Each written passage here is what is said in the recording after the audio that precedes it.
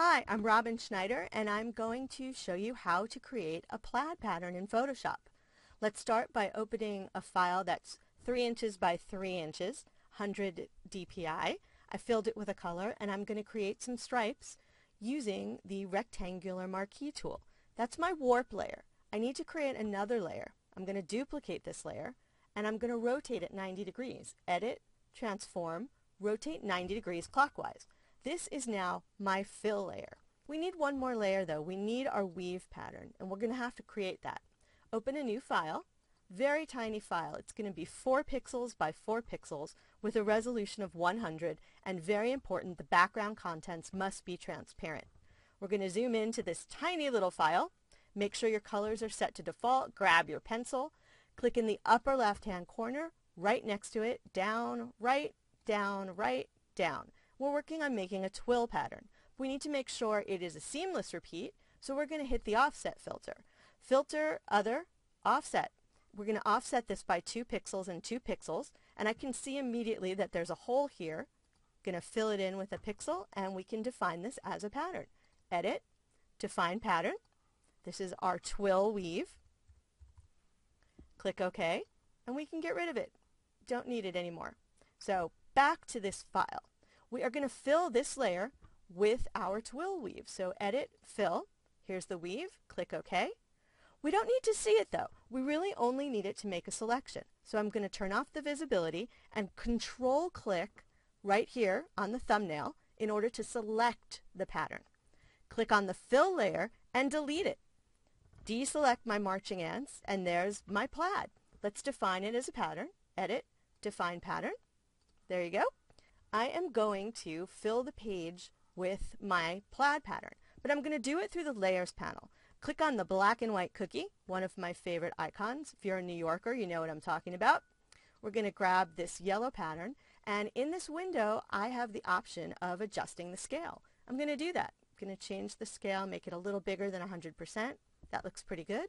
Click OK, and I'm going to now rotate it. So right click, convert to smart object, and now I can rotate. Control T for transform. The reason I'm rotating it is because I want my fabric on the bias, and the bias is 45 degrees. So I'm going to type in 45 degrees and click OK, and now I have my plaid on a 45-degree angle. I'm going to grab my rectangular marquee and create a little blanket shape here. That looks pretty good, and add a layer mask. There it is.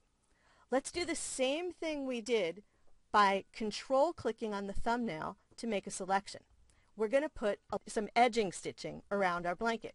Now that I've got my selection, I'm going to go back up here to select, modify, contract, and I'm going to make my selection 6 pixels smaller so that it's just inside the border of the blanket. Make a new layer, and in this new layer I'm going to stitch the blanket. So I'm going to click on the brush, and I've got a brush that I set up earlier, and I'll show you what I did. I took a round brush and I squished it to be kind of the size of a grain of rice, put it on a little bit of an angle, 300% spacing, and here we go. I'm going to pick a color, check my size, make the brush just a little bit smaller, left bracket smaller, right bracket larger. In a new layer, I'm going to go to my paths now, and I'm going to click on this icon on the bottom that allows me to turn a selection into a path. Once the selection is turned into a path, I can stroke path with brush. Now I'll release the path, go back to my layers, and let's add a little bit of layer effect to this. We're going to click on effects. Let's add a little bevel emboss to give it a little bit of depth. Size is a little big, so I'm going to change it to 3 pixels, maybe even 2 pixels, and soften 1 pixel.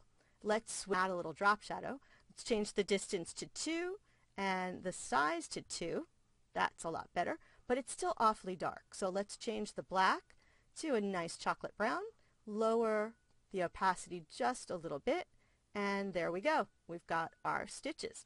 So now we've got the stitches, we've got the weave. There's one more thing we have to do, and that is change the texture of this fabric. Right now, what I have created is a cotton. And what I really want this to be is wool.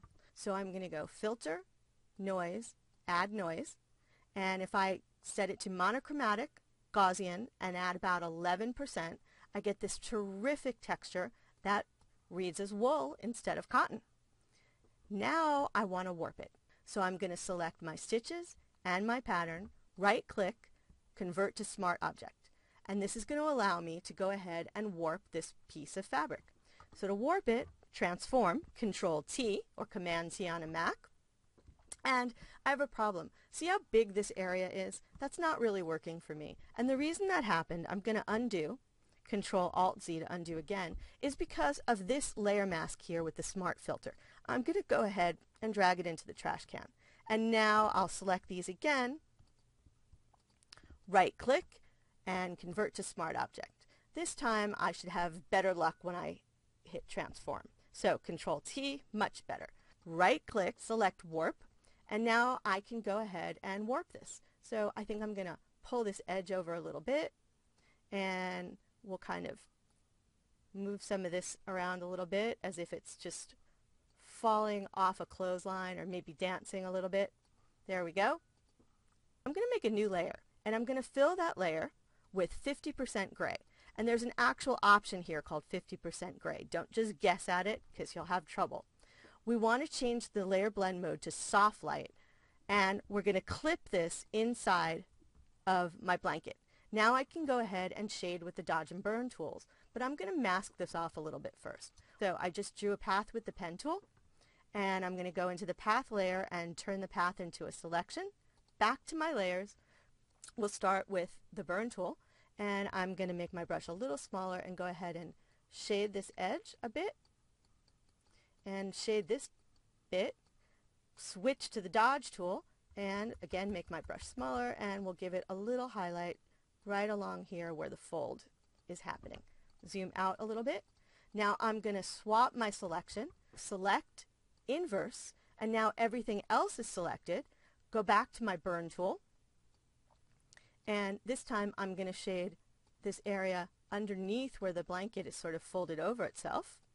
And I'm going to also make this bigger and shade a few other areas where it looks like my blanket might be in need of some shading. I'm going to switch to the dodge tool, make it bigger, and we'll add a few highlights here as well. Let's see, this looks like it's kind of up a little bit to me. Now that we've got that taken care of, we'll deselect, and I'm going to draw an area for my close-up and add a layer mask to the copy I just made. I'm going to release the link so they're not connected and transform, Control-T, the duplicate. I'm going to make it 250% larger than it started out. Check that. And I can go ahead and move this around to get a piece that I really like that shows off the plaid particularly well. And now I'm going to link it back together with the layer mask that I created. I'm going to add a stroke here just to make this a little more defined. It's fashion, and fashion changes. And as Heidi Klum says, one day you're in and the next day you're out, right?